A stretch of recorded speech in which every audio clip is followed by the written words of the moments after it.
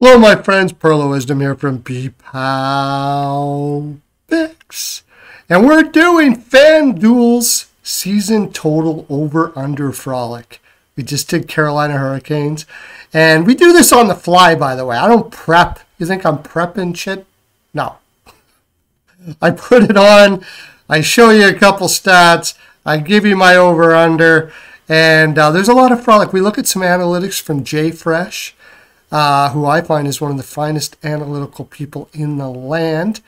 And yeah, give you the over-under, and I'll kind of give you explanation why. Today we're doing Columbus Blue Jackets. So let's take a look at it. Before I do, don't be afraid to subscribe to my channel. Also, I'm a professional handicapper. We're up 113 units in MLB this year. Over 500 units since the beginning of 2022, all sports. That's insane. And you can get it for free right now if you comment in the comment section. All right. Let's look at, first we'll look at FanDuel. We'll look at what the odds are. 74.5 points is what they're projecting, or at least what they're saying the over-under. They're placing the over-under at 74.5. Under being minus 125 and over being minus 102. And we'll look at, oh yeah, so they're going to have to take a pretty big jump from last year. They had 59 points last year, so we're looking at a 15-point jump in a division that has really improved a lot. Carolina has, New Jersey has, the Rangers, not so much. Islanders, it's maybe. Pittsburgh, sorta. I mean, but there has been improvement in that division.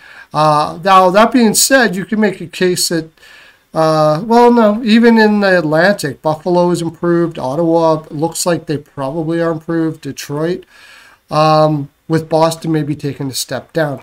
So, let's look at some of the moves they did. We'll go over here to everybody's favorite in the land, Cap Friendly. And look at some of the players that played from last year, some of the players that they added, which is mostly on defense. Johnny Gaudreau, and I'm not going to look at the analytics here, but I'll just tell you this. Johnny Gaudreau had a diabolically bad season defensively last year. And this is one thing I find kind of cool about analytics. Actually, let's do that. It is kind of interesting when you look at Gaudreau and what happened to him last year, and how analytics maybe doesn't get, that's definitely not it. Analytics still has a ways to go, I think, in some ways, but is probably better than anything else, especially these analytics. 97% even strength offense, even strength defense, 9%. Look at the drop here. From the year before in Calgary, playing under Sutter, a huge drop. And I will contribute that to the fact that Columbus was playing from behind all the time. And when you're playing from behind, when any player is playing from behind, defense is secondary. You're trying to score. And I think that just happened so much that it affected his defense. And I think you could see that jump up possibly this year, because you are looking at even Boone Jenner. I'm not going to look at all the analytics here, but Boone Jenner slipped. Kirill Marchenko, he's still young and he's just learning the defensive side of the game, but actually he wasn't bad. He actually was better defensively than Gaudreau by quite a bit, actually.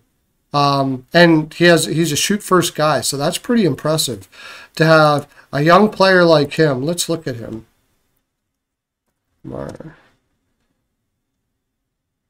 Marchenko. See? 70% even strength defense for a 23-year-old. He doesn't run the offense, but if he's playing with Gaudreau, he doesn't have to. And if Gaudreau gets back to his more defensive ways, all of a sudden you're putting together a line that can do some damage. Now, the way they're going to be able to do that is they're going to have to go to their defense, which we'll go to in a second. Patrick Laine has never been good defensively. I don't think he ever will. Last year, he was worse than ever.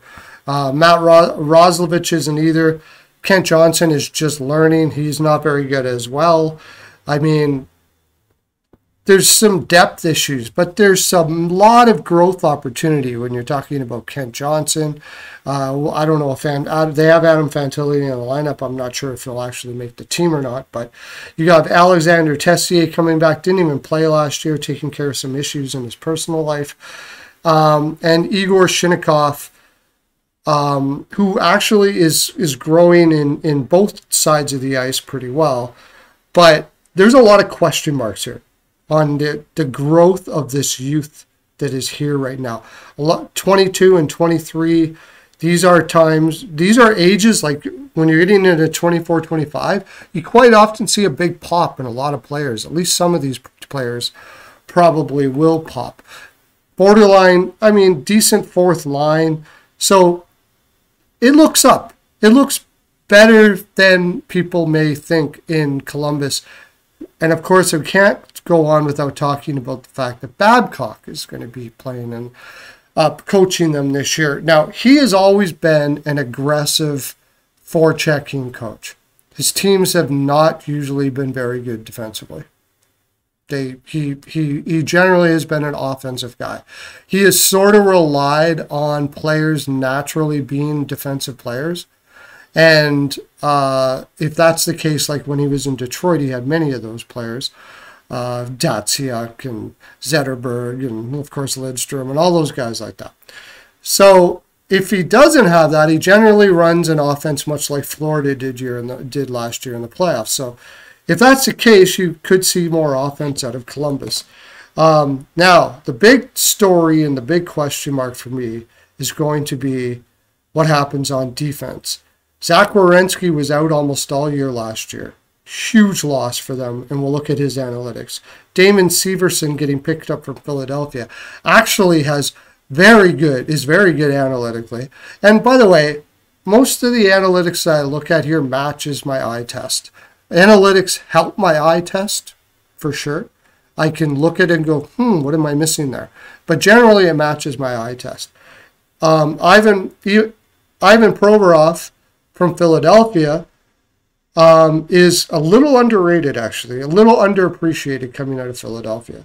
And then Adam Boqvist, who is mostly a straight offensive guy. The problem being, and we'll look at these analytics with Jake Bean and Eric Gudbranson, it's brutal. In fact, no way I'm playing Gudbranson over Andrew Peeke. Not a chance in hell. And then you still got Cole Sillinger, who I'm glad is in the AHL right now, growing his game because he really needed it. And Nick Blankenberg, who should be playing instead of Jake Bean. It should be Blankenberg, Peeke, and then Gudbranson. And we'll look at why as we look at the analytics for these players, which we're about to do now. Okay, let's go to our defense here. And you're going to see that remember, we're talking about a 15-point jump here from 69 to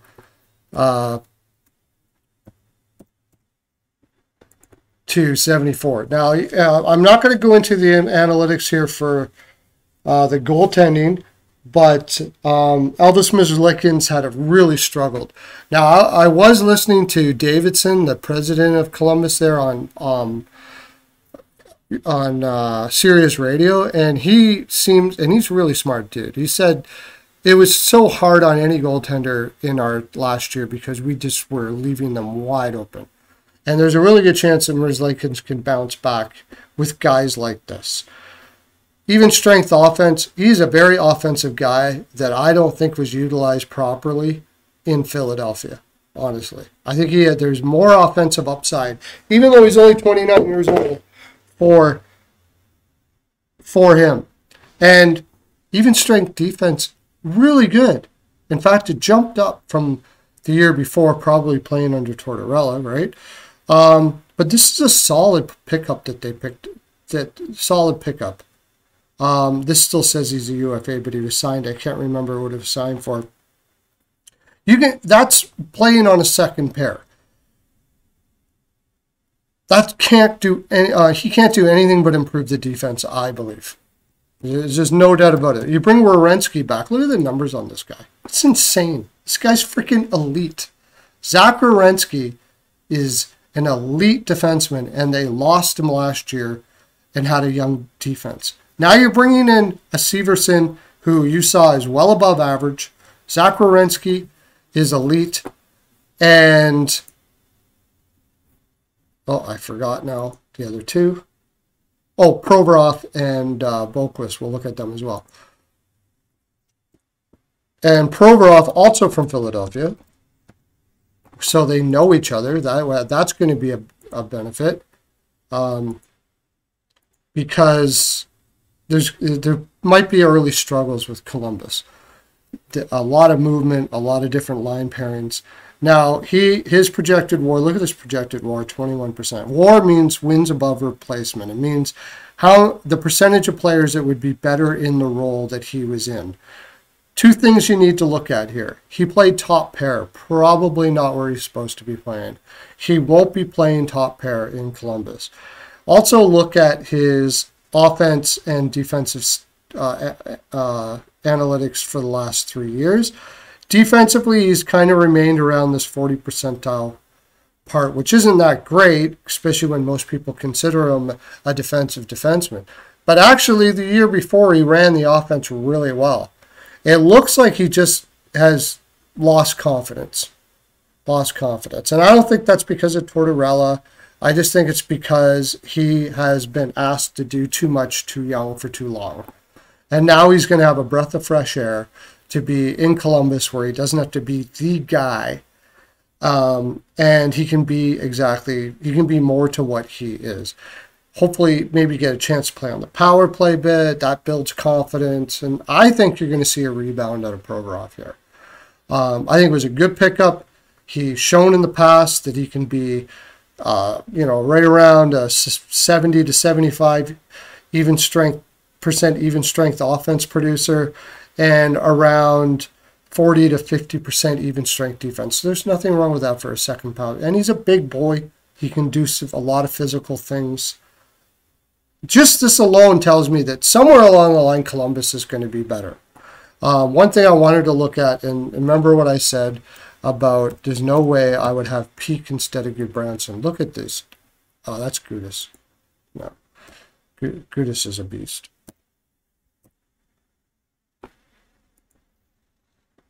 3% projected WAR. That means 97% of the league.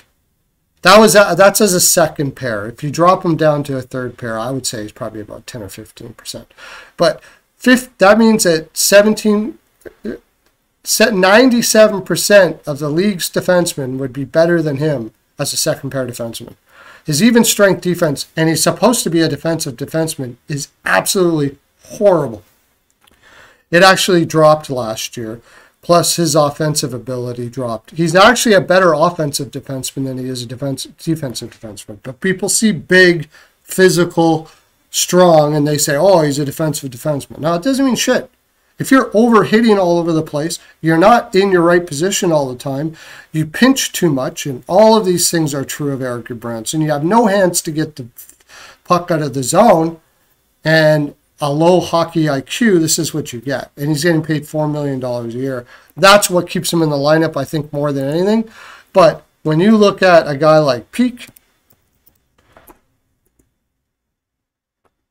it's not that bad, but at least he has an 81% defense, and he's only 25 years old. Yes, he has very little offensive ability whatsoever, no doubt about that. But he can play a decent defensive game. I would take it over Goodbranson all day. And then, of course, Blankenberg, who is smaller, which makes it a little difficult. But, geez, he's just so much better than they are. No doubt about it if he's healthy. Blankenberg's in the lineup.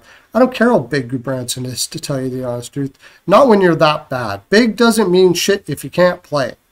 All right? So are they going to get over 74.5? All this being said, I don't think there's too many question marks in the forward depth. I think they're going to struggle early with Babcock in the system that they have to do. Not first like 5 games, but then after that, he's going to be very demanding. They have a lot of young guys. This is going to be a feel-out year for them. I think their year is more than next year, but I do think that they play better than they did last year. I would say something like 70 or 71 points. So give me the under on the Columbus Blue Jackets. Have a great day, everybody. Okay.